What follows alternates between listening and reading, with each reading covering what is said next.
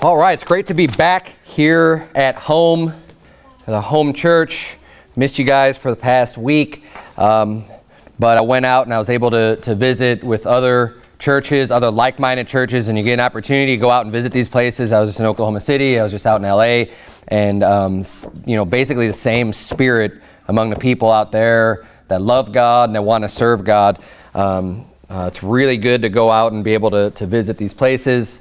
And it's an encouragement, encourages me every time to go out and fellowship with other Christians. Now, obviously, I just mentioned the announcements, the events that just transpired. It was late Friday night, early Saturday morning. Really, is when that bombing took place. And yes, a bombing took place on a Baptist church, an independent, fundamental Baptist church. Based on, look, the news is going to say, we don't know why and all this other stuff. They have to say that because they're still investigating and they don't know, without knowing for certainty, they're not going to just start making the accusation, but we all know who did it, right? Now, not specifically, not the actual person, right? Not the individual, but we know why it was done. It was done solely based on the preaching. It was probably some sodomite or some sodomite lover. I mean, either way, you're going to have somebody that's doing that. I would say it's a sodomite, and that is just full of rage and hates the Word of God and is trying to scare God's people. And,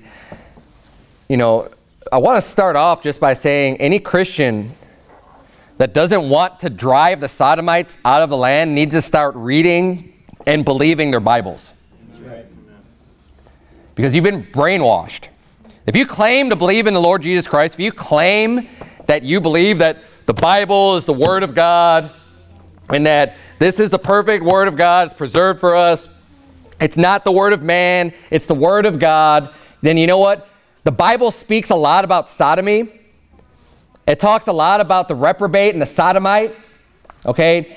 And there is no uncertain stance that God takes about this issue. Amen. There's no uncertainty on this at all. Read your Bible.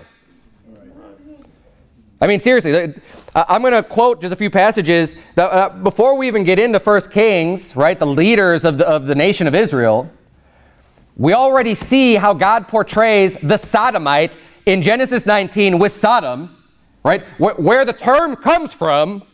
Right? The place where people now are called sodomites, the reason why is because they are just like the people of Sodom. Right. That's right. The people of Sodom that went after strange flesh. They're queer. They're homos. They're fags. Okay? That's what they are. Sodomites are queers or fags. Same thing that you see today. The same type of people that existed back then. And what happened in Genesis chapter 19? You had two angels coming into town to stay with Lot. And what did they try to do? All the men in the city gathered round about the house and were pounding at the door and saying, hey, bring those men out to us that we may know them. That's how wicked and perverted these people are. And that demonstrates what can happen to a place when it's wholly given over to sodomy. Right. Now, when they're in the closet, when it's looked down upon, when it's despised, when people hate that, you're not going to have an entire city surrounding a house and demanding that you bring out these men that they may know them.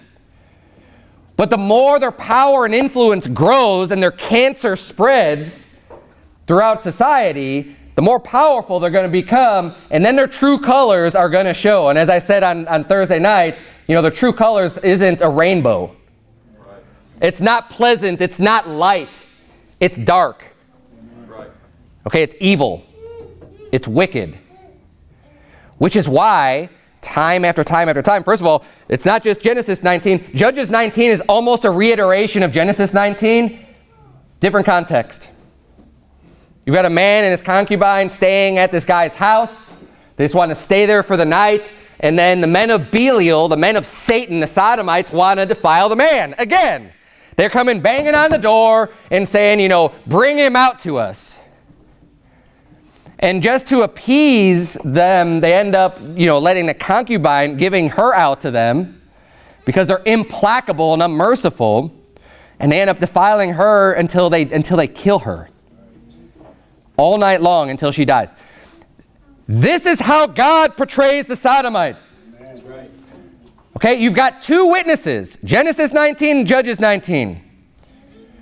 This is what we need to know about them. Notice the Bible doesn't tell you, oh, about that nice flaming little queer that you just are supposed to love and invite to church and everything else. You're not going to find that in Scripture at all. Right. Amen. In fact, what you find is like in 1 Kings 14:24, where the Bible says, and there were also Sodomites in the land, and they did according to all the abominations of the nations which the Lord cast out before the children of Israel.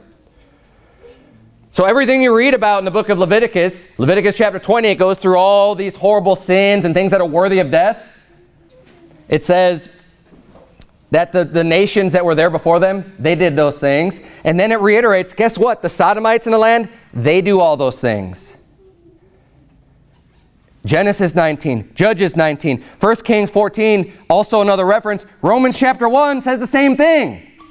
That when God gives up on someone, when he rejects someone, they're given over to do all those things. And then in 1 Kings 15:11, the Bible says, and Asa did that which was right in the eyes of the Lord, as did David his father. So here we have a good example of a king, and he says, he did right in the eyes of the Lord, and what does the very next verse say? And he took away the Sodomites out of the land. Amen. He did that which was right in the sight of the Lord, and he took out all the Sodomites out of the land. I wonder what the Bible teaches about Sodomites. I wonder what we should do. Should we invite them into church? Should we love them? No, he did that which was right, and he drove them out of the land. Amen. Read your Bibles, people. Stop being influenced by the damned media and this damned world and the satanic, propaganda out there trying to get you to believe that, oh, they're just sinners like you and me, and we just need to love them, and we need to help them, and they're just misunderstood. No, they need to be driven out of the land. Amen. They need to be driven out of the land. Because they are enemies of the gospel of Christ. They're children of the devil.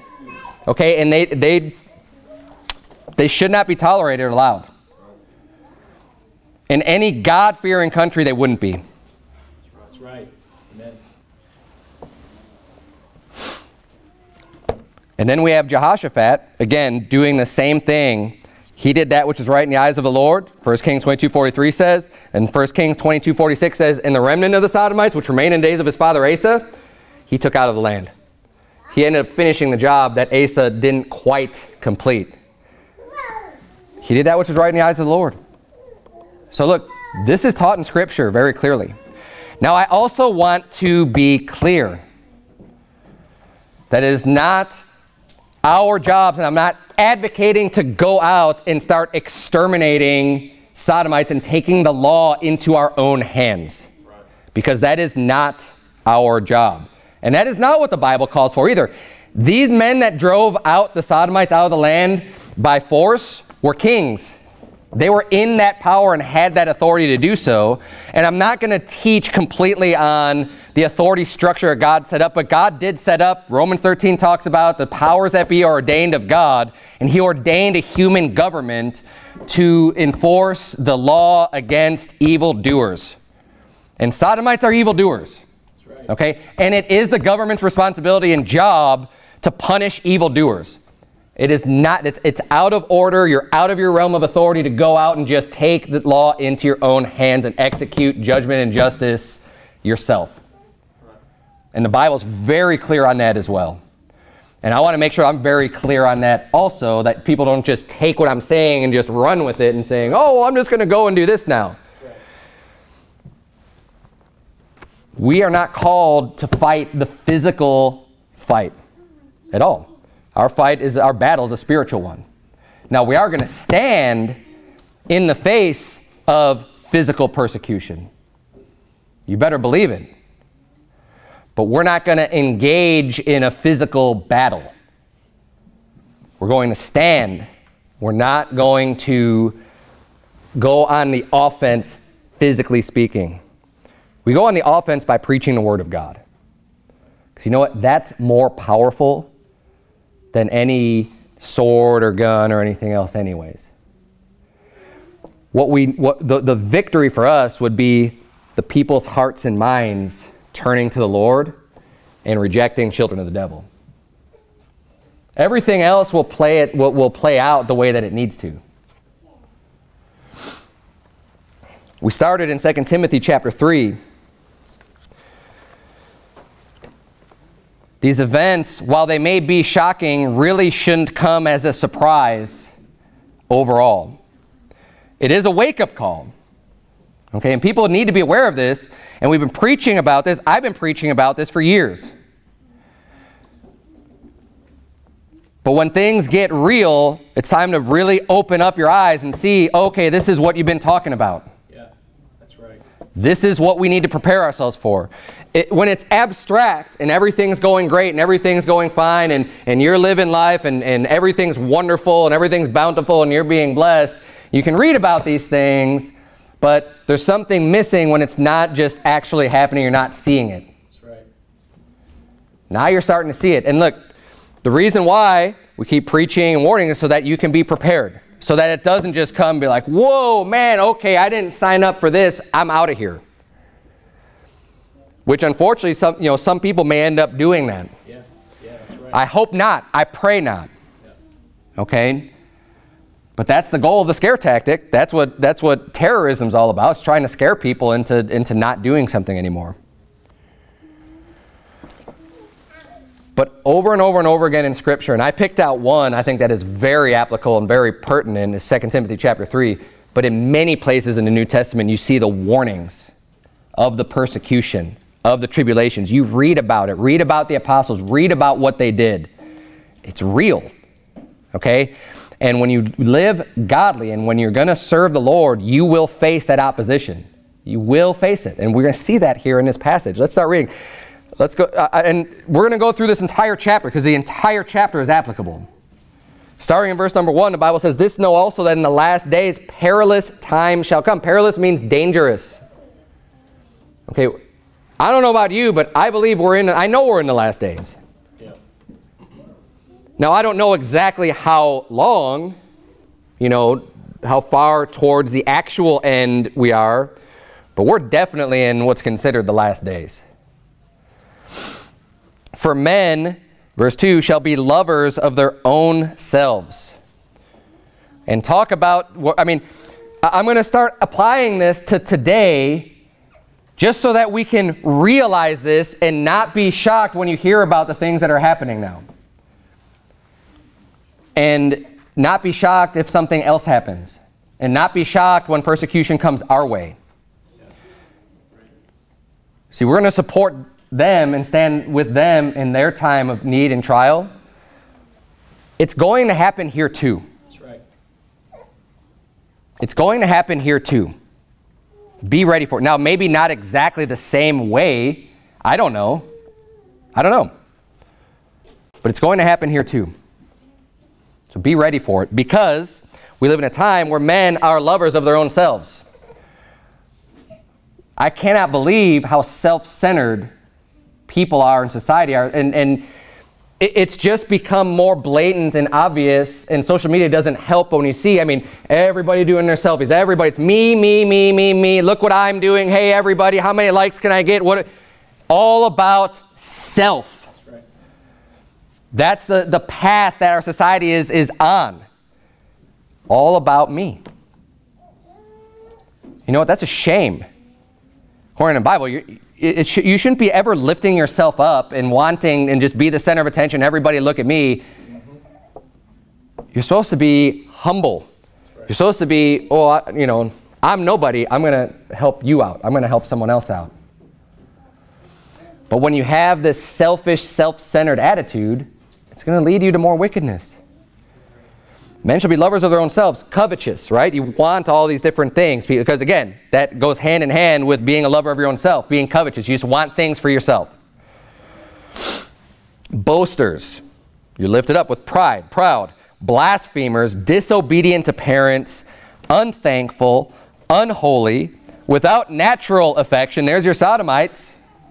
They don't have natural affection towards people. It's unnatural affection, truce breakers, false accusers. You're going to be prepared to see a lot of that as well. If you've been reading any of the news reports and things about the church, about First Works Baptist Church, you'll see the lies. You'll spot them. It's pretty easy to spot. There's all kinds of lies and slanders out there. I saw one article saying something that that Pastor Mejia said that Jesus was against interracial marriage. I'm like, they got it completely wrong. And then they tried to put this quote of him saying about the heathen, right? Now look, you know what I preach on marriage. I just did a sermon on interracial marriage. Pastor Mejia believes the same thing. But this is what the media does. One, I mean, I think it's mostly just because they're blind, right? They don't even understand these things at all. So they just hear what they want to hear. But it's still a lie. That's right. It's still untrue. They still just try to list all these things to make people hate them. So that way, even the bombing, well, whatever, people don't get all upset about it. Because they can see, oh, well, I mean, I shouldn't really care about this person anyways. False accusers, incontinent, fierce, despisers of those that are good, traitors, heady, high-minded, lovers of pleasures more than lovers of God, having a form of godliness, but denying the power thereof. From such turn away. Turn away. Don't welcome in, turn away. I mean, look at all these attributes. They're fierce. They were fierce in Judges 19. They were fierce in Genesis 19. And again, given the opportunity and the more boldness they think they can get because of their influence and because of their acceptance, the more they're going to do. They won't stop.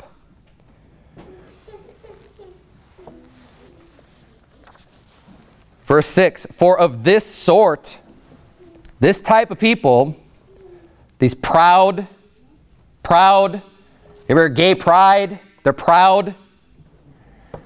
Of this sort are they which creep into houses and lead captive silly women laden with sins, led away with divers lusts, ever learning and never able to come to the knowledge of the truth. Now as Jannes and Jambres withstood Moses, so do these also resist the truth. Men of corrupt minds reprobate concerning the faith. Just in case you weren't sure based on all the other attributes that were listed there, he just comes out and says they're reprobate concerning the faith. They're rejected concerning the faith. They could learn as much as they want. You could try to give them the gospel as much as you want, but you know what? They're never, ever going to be able to come to the knowledge of the truth. They won't be able to do it. They won't be able to put their faith in the Lord Jesus Christ because they're reprobate concerning the faith. That's why you see the same attributes listed that you do in Romans chapter 1. That's why you see the same attributes listed here that apply to Genesis 19 and Judges 19. It's the same people. They're haters of those that do good. They resist the truth. Verse 9, but they shall proceed no further, for their folly shall be manifest unto all men, as theirs also was. It will become manifest. It will be made known. And they start to unravel and let themselves be known, and they will over time. Verse number 10, but thou hast fully known my doctrine, manner of life, purpose, faith, long-suffering, charity, patience. Look at verse 11. Persecutions, afflictions. So he's saying, you know, he's telling Timothy, you know how I've been, my doctrine, my faith, my long-suffering, all these positive attributes, but you've also known my persecutions and my afflictions, which came unto me at Antioch, at Iconium, at Lystra. So it wasn't just, oh, I was afflicted in this one place just because there was bad people there. It's all over the place because there's wicked people everywhere. And the more you're doing for the Lord, the more enraged and furious they're going to be. He said, what persecutions I endured, but out of them all the Lord delivered me. There's your reason not to fear. Fear not what man can do unto you. Fear him that's able to cast both soul and body into hell. Fear him. We fear the Lord. We don't fear what man can do unto us. Right. Amen. Look at verse 12. Yea, and all that will live godly in Christ Jesus shall suffer persecution.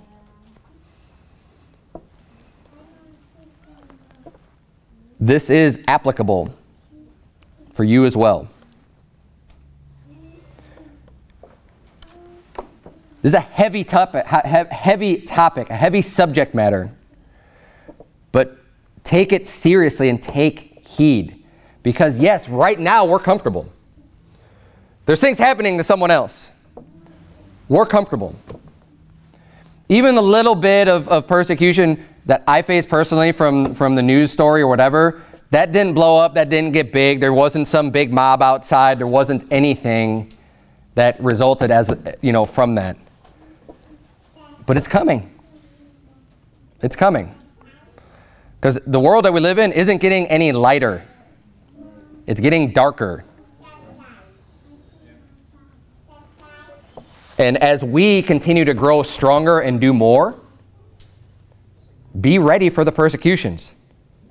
They're coming. Be prepared.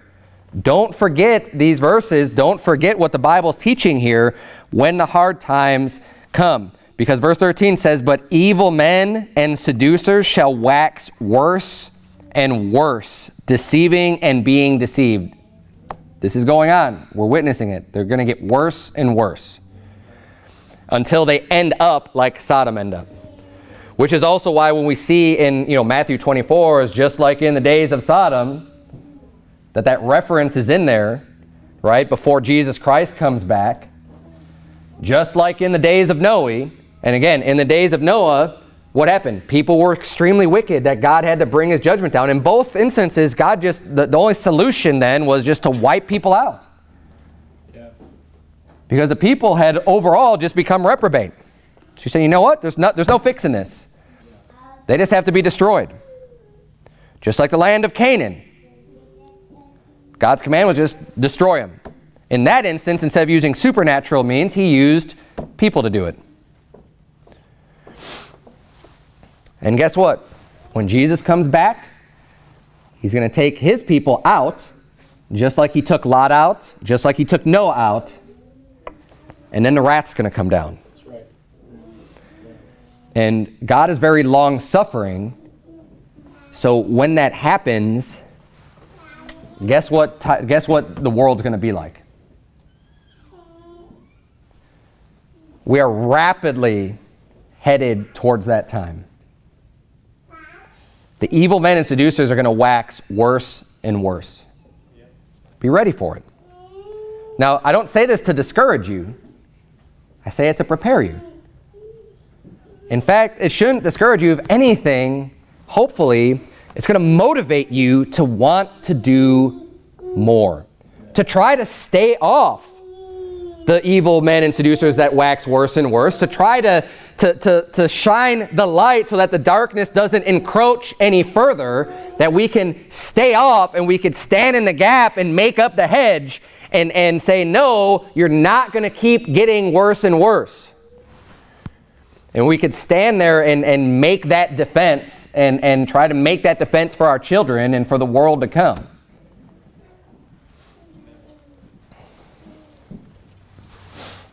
We know ultimately it will happen, but we can do what we can do here.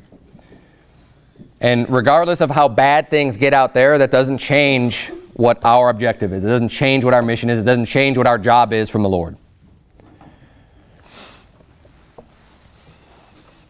Verse 14, but continue thou. So even though evil men and seducers get waxed worse and worse, but continue thou in the things which thou hast learned and hast been assured of, knowing of whom thou hast learned them. And that from a child thou hast known the Holy Scriptures, which are able to make thee wise unto salvation through faith, which is in Christ Jesus. All Scripture is given by inspiration of God and is profitable for doctrine, for reproof, for correction, for instruction in righteousness, that the man of God may be perfect, thoroughly furnished unto all good works. Turn over, if you would, to Philippians chapter 1. So in light of the warnings, in light of the evil people out there, you still need to continue in the Word of God. Continue in the doctrine. Continue in the things that you've learned. Don't back down. Philippians chapter 1, verse number 27.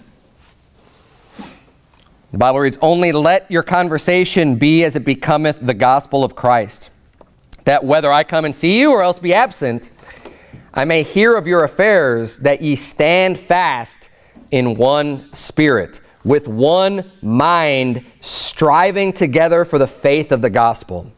This is instruction to the church of the Philippians here. Hey, stand fast in one spirit. Stay tight-knit. Stay in one spirit. Stay in one mind and strive together for the faith of the gospel. Maintain the course. Keep doing the work. Verse 28 says, "And in nothing terrified by your adversaries." Hey, stay strong. I know they may be trying to plot and plan to bomb you, but stay with it and don't be terrified by your adversaries. Don't be terrified by them. Don't be afraid of them. Don't be scared of them, which is to them an evident token of perdition, but to you of salvation and that of God. For unto you it is given in behalf of Christ, not only to believe on him, but also to suffer for his sake. So you know what you've been appointed to? Not only to believe on him, right? The Christian life is more than just believing on Jesus. Now that's all it takes to be saved. It's all it takes for God to redeem your soul is to put your trust in Jesus. Amen. That's a free gift. But you know what? Once he's saved you, once he's redeemed your soul, you know what? There's something that he has for you to do now. Not only, it's not, he doesn't want you just to believe on him. His plan is that you believe on him and start doing some works. Right. Amen. And live for him now. And offer yourself up a living sacrifice. Amen. And also to suffer for his sake. Yep. Because once he saves you, now start following his example. Now start walking in the steps of Jesus. And you know what where the steps of Jesus led to? It led to the cross. It was selflessness. It was humility. It was serving and ministering unto others to the point of self-sacrifice. And not loving own self even unto death. And be willing to die for the cause. Amen. That's true Christianity. We don't go out seeking problems. Right? So don't take that the wrong way. We're not going out trying to see, oh, what can I do to make people hate me? It's not the objective. We're not trying to make people hate us. But here's the thing, and don't confuse the two, because we are trying to preach the truth and shine a light. And when you do that, especially in certain topics, you are going to make people very angry. And you are going to make people want to hurt you. But you know what's more important is making sure that the truth is told. And that we don't back down from that.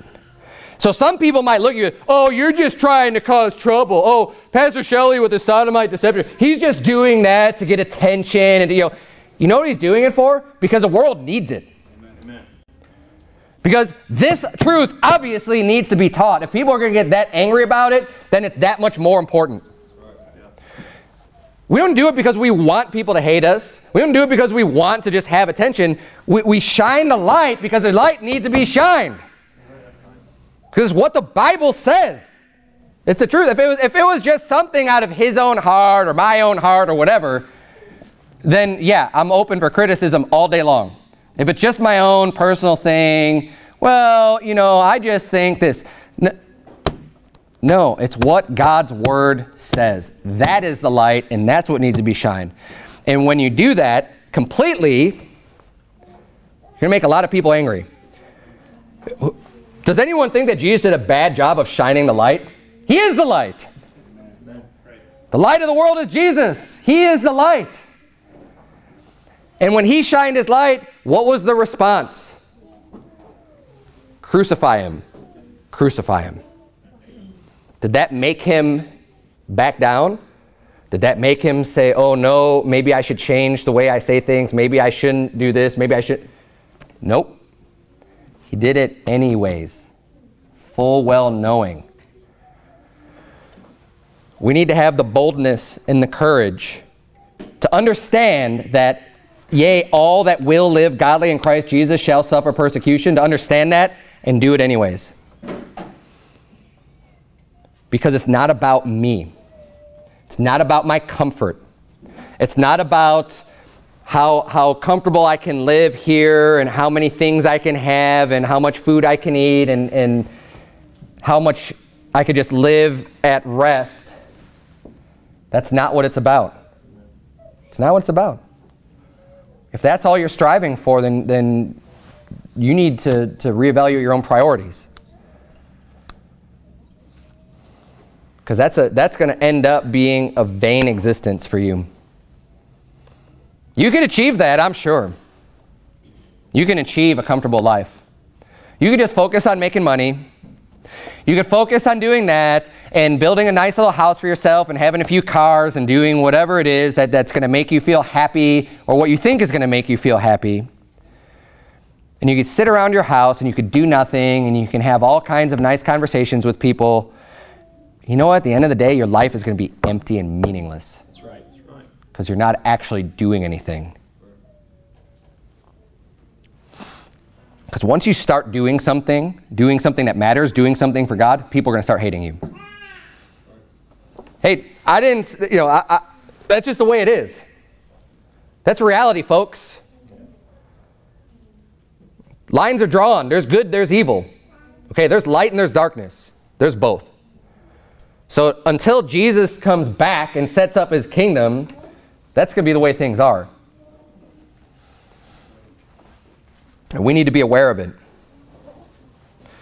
For unto you it is given in the behalf of Christ not only to believe on him, but also to suffer for his sake, having the same conflict which ye saw in me and now hear to be in me. So you guys are going to suffer like me.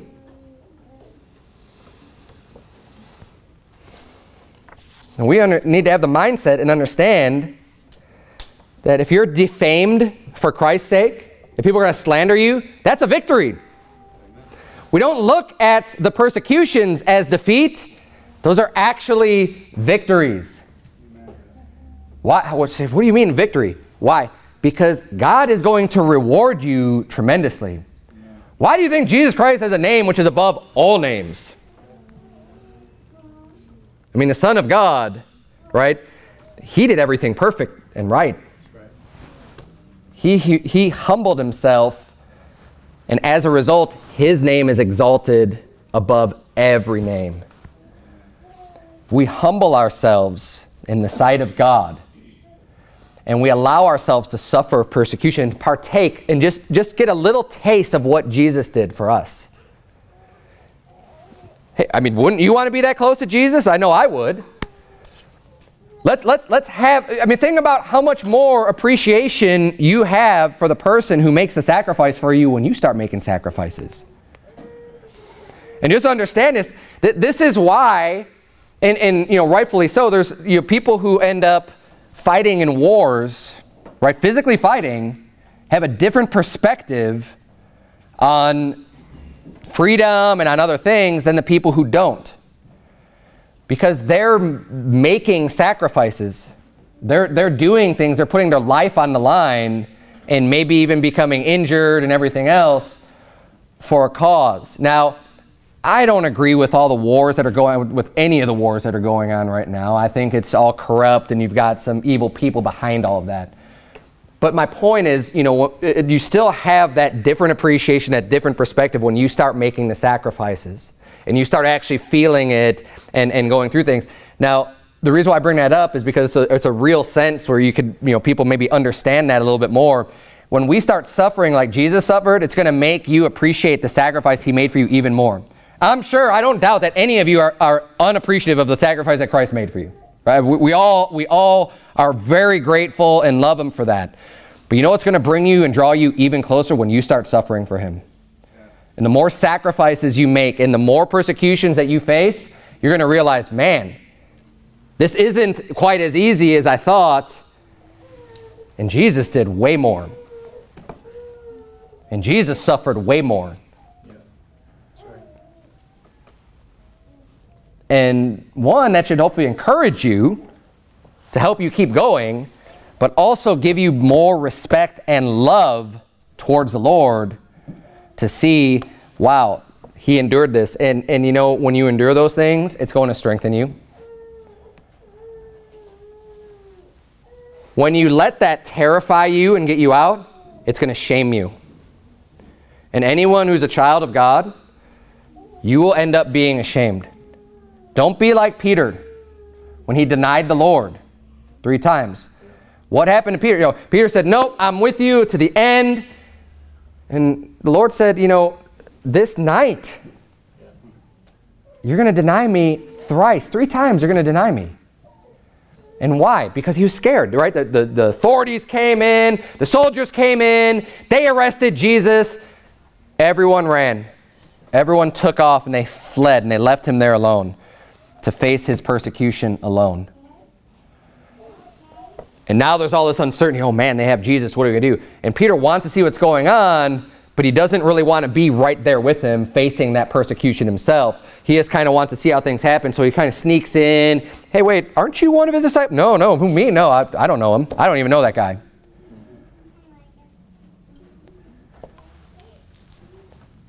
And when Peter denied him 3 times, you know, the Bible says he went out and wept bitterly. Bitterly. That bothered him. Of course it's going to bother him. He was saved. Okay, look, he wasn't an unsaved person at that point. You say, but he denied Christ. Yeah, it was wicked and wrong. He denied him, though, because he was scared, because he allowed fear to creep in, because he still had that flesh, and he succumbed to his flesh and the fears that were going to, you know, potentially come on him physically. He was still born again. He was still a child of God. And this is the Apostle Peter who did all kinds of great things. So let's decide, I don't want to be ashamed. I don't want to weep bitterly. I don't want to be ashamed of myself and my lack of being able to stand for the cause of Christ because of these persecutions. I want to be able to be in good company with Jesus and not let these things affect me, right? Even though they're going to affect you, to not let them affect you to the point of getting you out, right? And backing down and standing down and denying the Lord and saying, okay, you know, just basically giving up. Because here's the thing, when it comes to Christian's life, the only way to lose is to give up. And just say, no, I'm not going to do this anymore. And that's what the attacks are meant to do, is to get you to give up. But here's the thing. You've engaged in this battle. There is no really getting out. And here's the thing. When it comes to bullies, because that's what the children of the devil are. That's what the sodomites are. They're bullies. When you back down, it's only going to make them attack you more. That's what bullies do. You know, the kid at the playground who's scared and fearful because, oh man, there's this strong kid, he's coming to me and he's telling me, give me your lunch money or whatever. So I'm just going to satisfy him, I'm going to appease him, and I'm just going to give him my lunch money so that way he doesn't bother me anymore, right? What happens? Well, now he's going to come back every day and start demanding more and more and more because he knows he can get away with it now. That's what bullies do. And that's what they do, you know, when you have these semi-celebrities or celebrities and they say anything bad about the sodomites, then they want you, oh man, you got to apologize, you better take back that statement, you know. And then when they do, now it's, well, you got to fire this person, and you know, and they continue to go after them because they're unmerciful and implacable. That's right. They have those qualities, they have those attributes.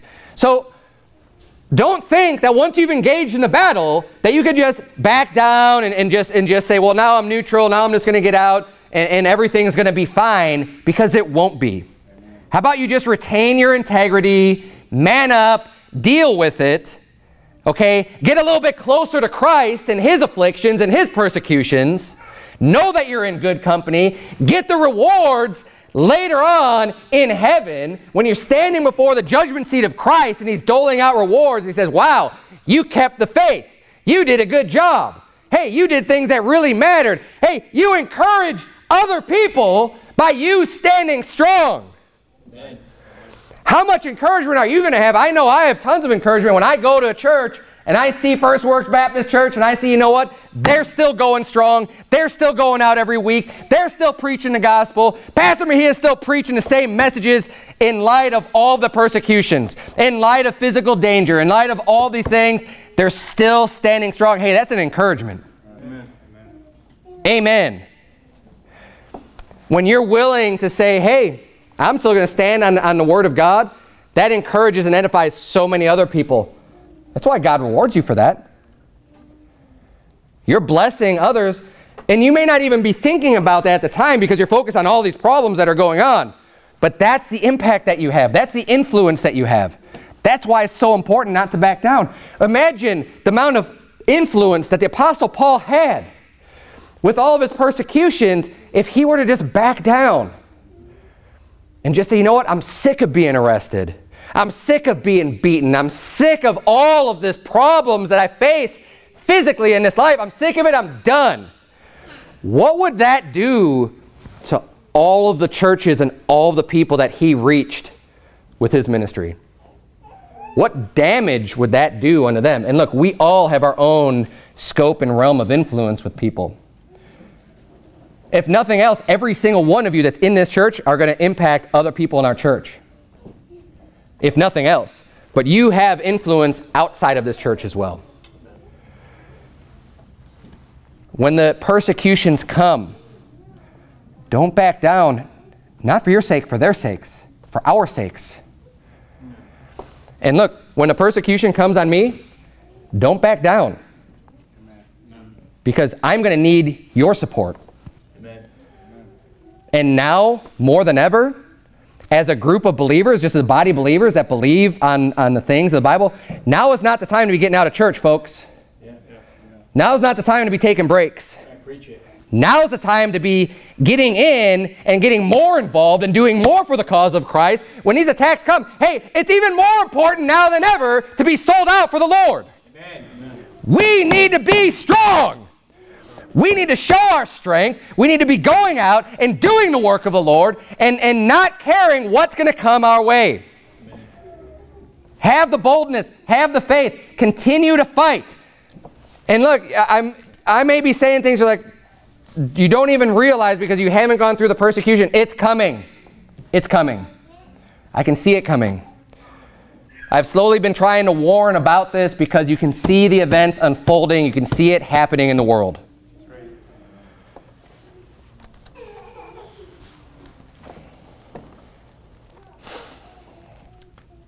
Turn, if you would, to 1 Thessalonians chapter 3. I'm going to read for you from chapter 2.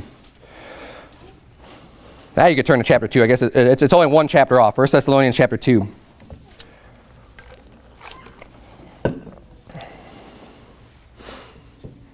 Don't be intimidated by the bullies. First of all, most of them are just blowing smoke anyways. Right. Most of the threats and everything else, most of them, 99.9% of them, will never happen. They try to scare you and intimidate you and get you to back down. But as the days get darker, we're going to see more, I believe, physical persecution. And you know, I thank God that no one physically has been harmed. But the days are coming, you know, the more the Sodomites are going to gain in power, if they continue to, which is why this battle is so important.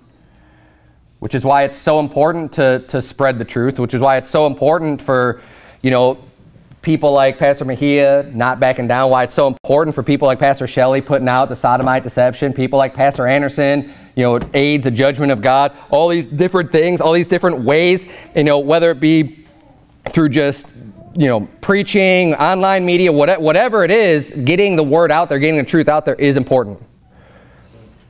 And you know what? If it wasn't having influence, if it wasn't having an impact, people wouldn't be upset by it. Right. It's a true token knowing that what you're doing is having an impact. It's reaching people. When you start to feel the persecution, you're doing something. You're doing something. Verse number 1, 1 Thessalonians chapter 2, the Bible says, "For yourselves, brethren, know our entrance in unto you, that it was not in vain. But even after that we had suffered before, and were shamefully entreated, as ye know at Philippi, we were bold in our God to speak unto you the gospel of God with much contention." So again, I've mentioned this before. Over and over again, you're going to see the references to being persecuted. You're going to see, hey, look, there was a lot of contention. There was a lot of fighting. But you know what? We were still bold in our God to preach the gospel unto you. You know how we suffered. You know how we were shamefully entreated. You know how people despised us and talked bad about us and reviled us and lied about us. But we continued and were strong in our God and preached the gospel anyways.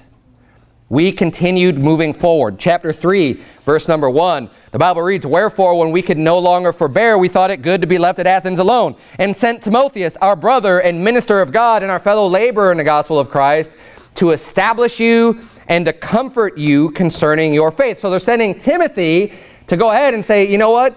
We're staying here at Athens, but we're going to send Timothy to you because we want you to be encouraged. Why? Verse number 3, "That no man should be moved by these afflictions." He said, we need to encourage you because all of these afflictions that are happening, we don't want you to be offended. We don't want you to get out of the fight. We need to make sure that you're encouraged so you can keep moving forward. For yourselves know that we are appointed thereunto. It's not a surprise. The persecutions happen. You need to be encouraged by that, especially people who are weaker in the faith and haven't faced this and don't know what's going on. And let's face it, if a church is growing, we should always be having new believers and people who are growing in their faith. That it's going to be a lot easier for people who are babes in Christ to get scared and to get out of the fight than it is for people who are more seasoned and grounded in their faith and settled, which is why it's important to be encouraging everybody.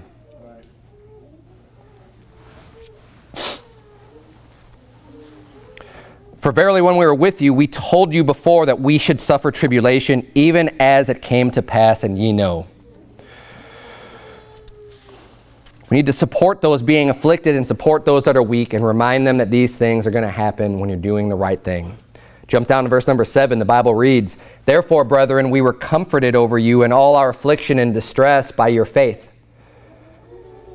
For now we live, if ye stand fast in the Lord."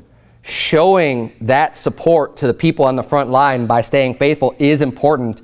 As the Bible says here, I already mentioned this, but the people who are up there facing the most heat are the ones that are comforted when they could see your faith. Just like the Apostle Paul says here, look, we were comforted in our affliction, in our distresses by your faith, seeing that you're still remaining faithful. Even though we're suffering all these things by these people, the Apostle Paul suffered, tremendous things. But when he could see people still remaining faithful, that is an encouragement. That's a comfort. And he says, "For now we live, if ye stand fast in the Lord." Because to the person who's minded on other people, that is going to do more damage. So for the person who's ministry minded and cares about people, when the world or when the heathen is out there persecuting them, it's not as bad because you're focused on the well-being and the children of God and trying to encourage and help them. So when they fail you, that is much more damage. That's much more discouraging. When they quit, when they get out, because that's where the heart is, right? The heart is on these people. The heart is on the children of God. The heart is on ministering to these people. So yeah, when children of the devil persecute you, whatever. My heart's not with them anyways. Stay faithful. Because you're going to help encourage and support. And like he says, "For now we live, if ye stand fast in the faith." Don't leave the man of God when the attacks come. Turn, if you would, to 2 Timothy chapter 1. It's the last place I'll have you turn.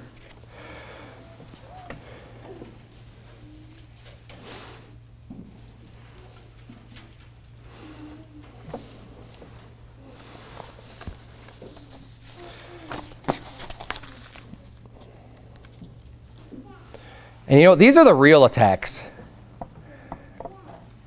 I was thinking about this when all this stuff went down. Because I remember just recently with all the coronavirus stuff and people getting all up in arms about church services and everything else. And look, I'm not trying to downplay the importance of church or being able to go to church or whatever. But I started seeing people sharing like John MacArthur stuff and like kind of posting this support because John MacArthur is making the stand. John MacArthur is a false prophet. That's right. Amen. He's a Calvinist. Now, and some of the people I've seen just sharing this stuff by John MacArthur are saved people. And I'm starting to wonder now, are these people going to be showing the support for Pastor Mejia, who's actually facing a much more severe battle than John MacArthur? When the enemy is literally throwing bombs, are you going to be supporting him? Or do you just like the politics game, because you know there's going to be a lot more people who are going to agree with you when you can share something and share one of the world's prophets and go that route? Yeah, that's a lot more comfortable, isn't it?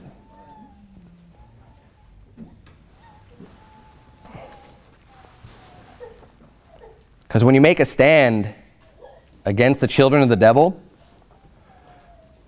you know that persecution's coming your way. And unfortunately, these days, that's why so many churches aren't making that stand. And that's why we're in the condition we are today.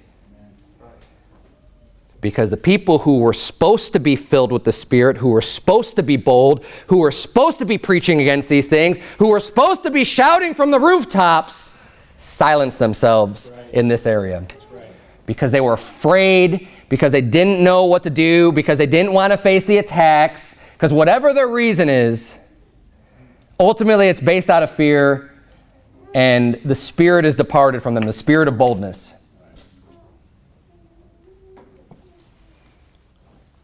Now we're in a darker situation. It is what it is. Not going to complain about it. We still have the same job to do.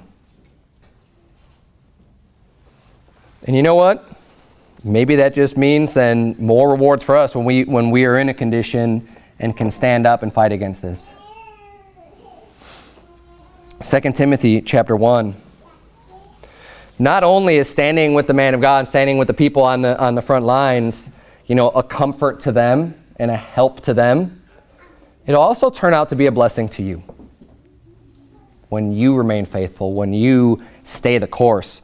Look at verse number 13, 2 Timothy chapter 1. The Bible reads, "Hold fast the form of sound words which thou hast heard of me, in faith and love which is in Christ Jesus. That good thing which was committed unto thee, keep by the Holy Ghost which dwelleth in us.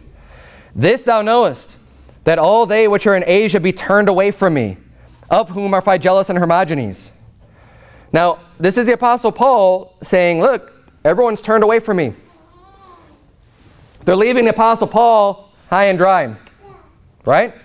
Persecution came, and now Phygellus, Hermogenes, all they which are in Asia, they turned away. We don't know the Apostle Paul. Oh, yeah, he's an extremist. We're not like him. Don't be fooled, and this is kind of another subject, but don't be fooled by the people who are going to try to creep in and get you to distance yourself from the man of God, from someone who's got the same spirit as the Apostle Paul, from someone who's going to willing to stand up and put it all on the line and suffer and receive that persecution. Don't succumb to that. I had a lot of pressure and influence from people in my life when I was going to Faithful Word back in the day, back when the first protests started happening there. Back when, because for so long, I mean, I don't know, and I'm sure it's happened somewhere, but I just didn't know about it. But hearing of churches being protested against was almost unheard of. I mean, yeah, you've got Westboro Baptist Church, but they're a whole nother breed. All right, they're this group of lawyers that are out trying to just make lawsuits and make merchandise of people. And they're a bunch of unsaved Calvinists anyways, but other than that, you don't hear about any real big waves from churches. So when I'm going to church and they're on the news and there's these protests and everything else, the pressure is there from people to make you want to distance yourself and kind of leave the pastor just up high and dry. Oh yeah, he's kind of, yeah, I go to that church, but I mean, I don't believe all that stuff or whatever. Don't do that. Okay, if you really don't believe it, whatever. But if you believe those things, Don't leave that person who's actually making the stand publicly just hang out there all by himself because you're worried about your job, because you're worried about what other people are going to think, because you're worried about what your family's going to think. That's going to bring shame.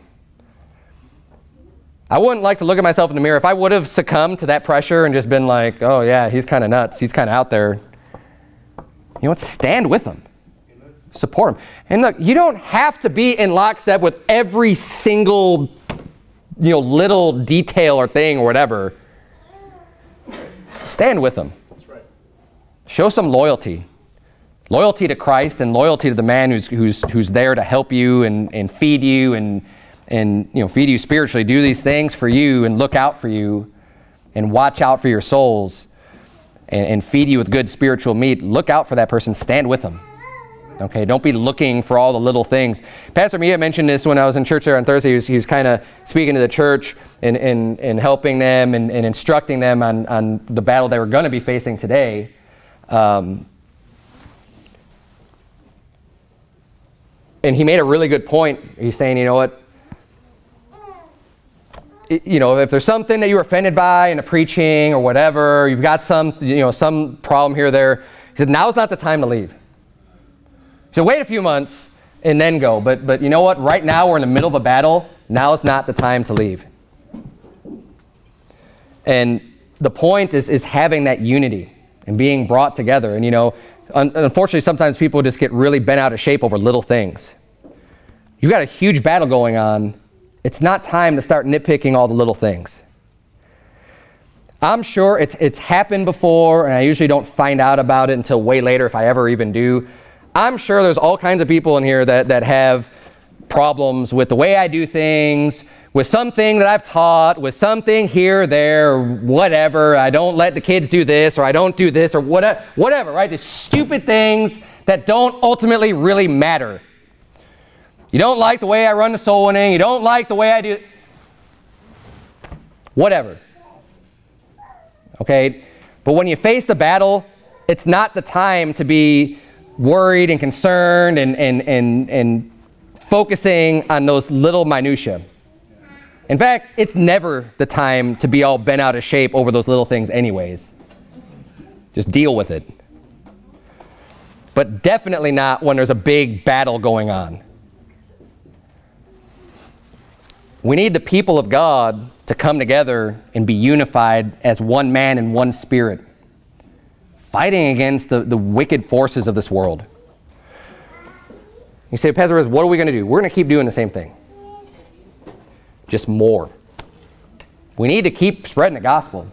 That has always been and will always be the primary focus, is preaching the gospel of Jesus Christ to a lost world.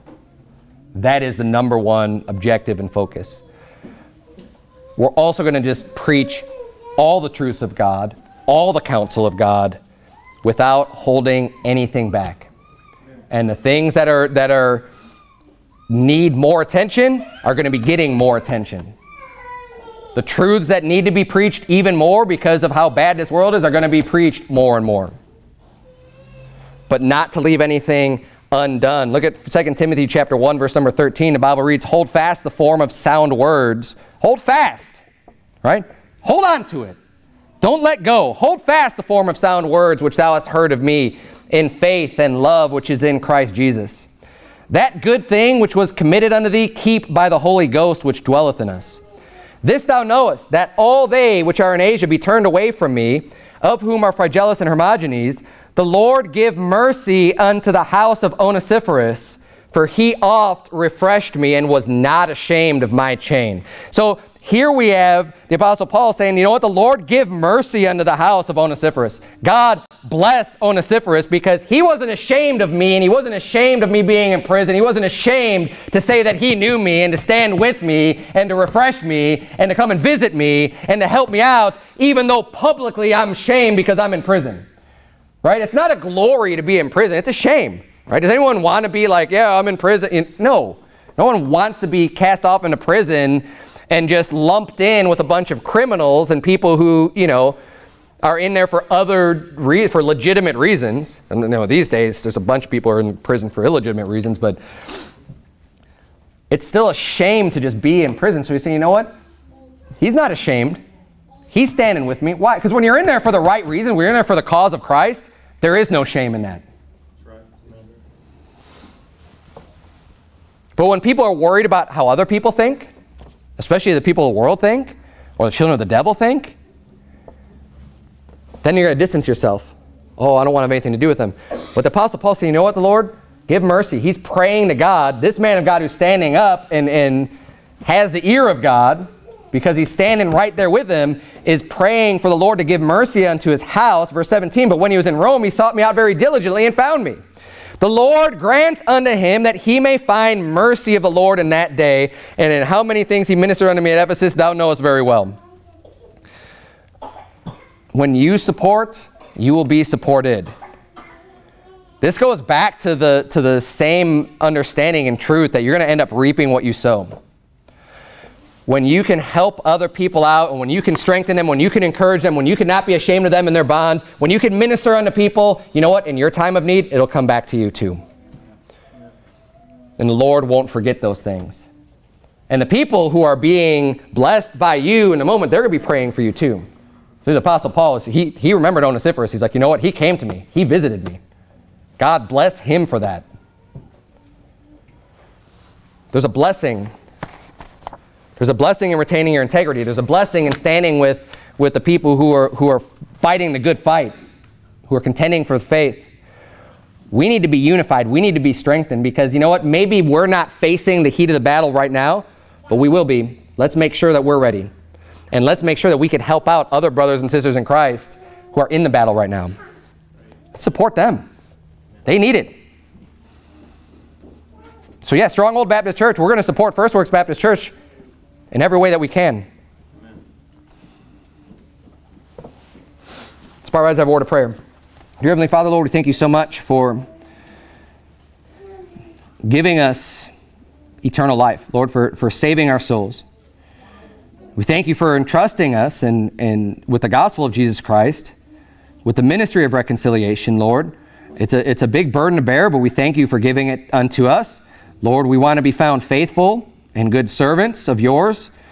And Lord, we know that along with this job that you've tasked us with, there will come persecutions. There's going to come tribulations, Lord. And I pray that you would help us all to be strengthened. Help us as a church to be strengthened, to be of one mind, of one spirit, that we're all here gathered together, dedicated to serve you. Lord, I pray that you please continue to add to our church, to bring more laborers, that we can be at full strength as a body. And Lord, we also ask for your blessing and encouragement and boldness and strength of the Spirit to be upon First Works Baptist Church and all the church members there and all the people and Pastor Mejia. Lord, keep them safe from evil. God, help them to just continue to do more. I pray that you please help people be stirred up to serve you even more. And Lord, I pray that you would just confound the wicked, confound the children of the devil, dear Lord. Cast them down as evil. And I pray that you would just bless the way of First Works and help their path to be prosperous, dear Lord. And again, here, dear God, help us to just stand fast in the faith and to do the work that you've laid out for us. In Jesus' name we pray, amen.